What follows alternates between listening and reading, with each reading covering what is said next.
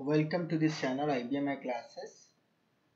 In this video session, I'll be discussing about source entry utility, which is an editor provided by IBM on the IBM terminal side, and another thing I will discuss that how we can access that source entry utility SEU using STRSEU command or work member PDM.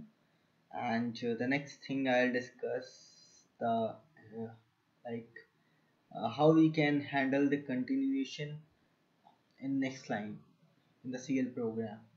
So if you want to continue our command or anything else, so how can we achieve that? So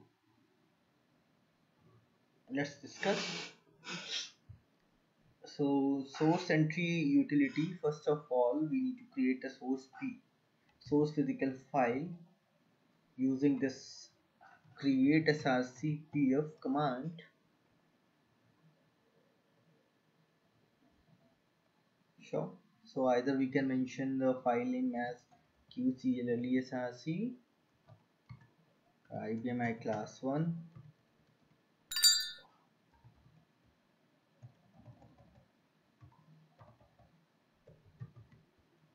and here comes the record length. So for CL source the record length, standard record length is 92, and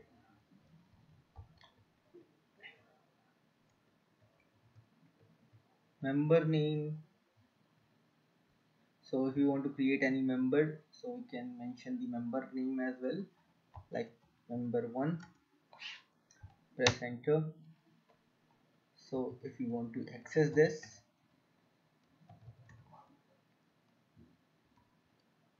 clle IBM class 1. So we also created one member which is blank or empty, you can say. You can edit it by using two option. Now let's just do STRSEU on the command line and take F4. SEU on the command line and take F4. So if you mention the QCLSRC source file and IBM class 1 library, and here comes the member. If you want to create a new member, so you need to give the member name which is not already present on the source physical file QCLSRC.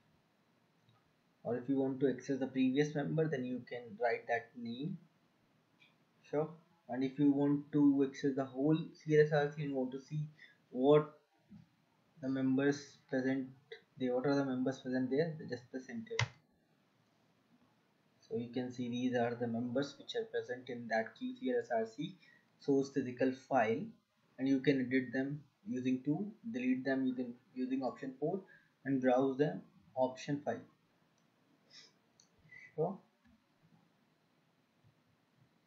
Now suppose if you want to create a new member, just write MBR1. You want to give the type, you want to give the text hi or hello.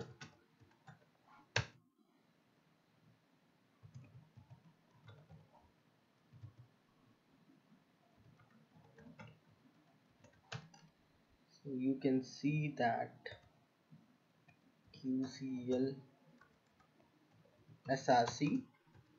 So you can see that member 1 of type CLLE and text hello has been created, which is empty right now. So you cannot access anything out there. So I'm deleting that. So either you can access the source entry utility. You can start the source entry utility using STRSEU or work member PDM. Work member PDM. So you can access the SEU using the PDM, that is Program Development Manager. So what we'll do, we'll do work member PDM. If you want to create a new member, you can take F6 here and then create the source member of type CL. Sure. Now the next thing is continuation in the next line, plus or minus. So continuation in the sense I'm talking about, just take an example of the string, and if we want to concatenate, we want to write a string in two different lines, then what does those operators plus and minus will do? Just take two here. So I have written a very simple program, pgm and pgm, declared a variable var1 of length 20, and this is the global monitor message. Now what I'm doing, I'm evaluating the value in var1 variable using the change variable command. Sure. So first time var1 is having a1 and then space, then plus, and then b1 value. Sure.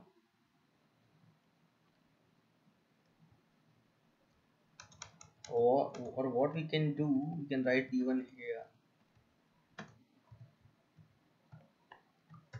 Sure.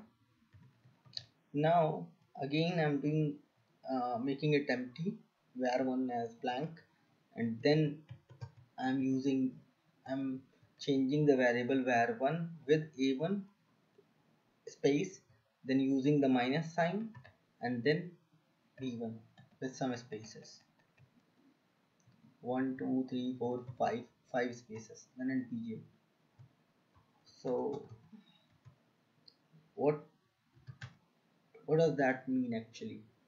So I just want to highlight the difference between these two plus and minus, and I'm writing my the same is the one string in two lines with the continuation sign. So continuation signs are either plus or minus. If I use plus, then in that case it will only consider this space in this in the first line, one space, and the value would be evaluated to r1 is a1 space b1. Now if I use minus, it will consider this space as well as the spaces which are present in the next line as well. Sure. So after executing this statement, var1 will be having a1, then 1 space here, 1 2 3 4 5 6 spaces total, then b1 value in var1 variable. So let's see the demo. Just compile it using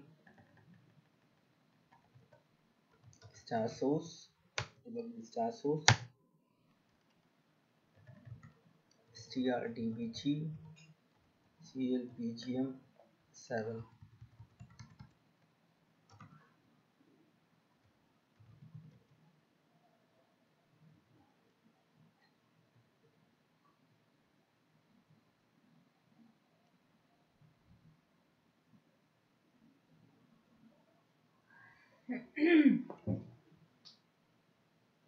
Set the breakpoint at line number 1.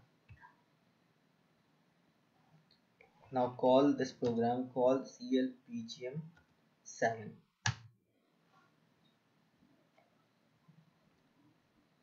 So press F10. Currently var1 is having blank value. Now after this we have a1 space b1. So when we are using plus continuation sign, then it will consider this space only. Sure. Not this space. So when plus sign is there, so it will not consider the spaces present in the continuation line, or you can say in the next line. Now again var1 becomes blank, and now once this statement gets this command gets executed, or you can say CL statement gets executed, then this have this value a1, then 1 2 3 4 5 6 spaces, then b1. So this is the huge difference between plus and minus sign.